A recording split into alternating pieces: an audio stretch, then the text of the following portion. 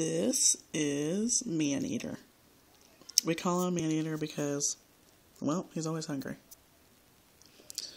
And so right now he's in his cage. Let's see.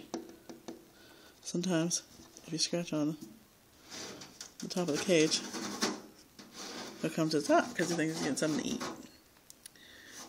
Come on, buddy.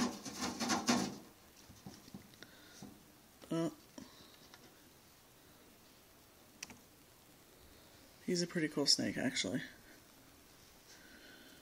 And I say that because he's always up and out. He's always up and about. As you can see, he's a pretty big boy. He's about 3.5 feet. And because he's so big, I just used one of the boys' hug boxes here for one of his hideouts, which he seems to like quite a bit. See? He'll come to the top for you. See him in there? Poor guy. He's always looking for something. Let's see if I can get him over here by the light. See, he's a pretty big boy. He's all wrapped all the way up around his rock and everything here.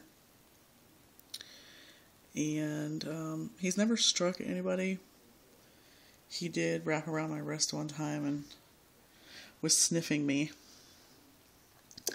And then he tried to open his mouth and he's slowly trying to bite my hand, which was kind of hilarious because most snakes aren't slow like that, but he was like slow-mo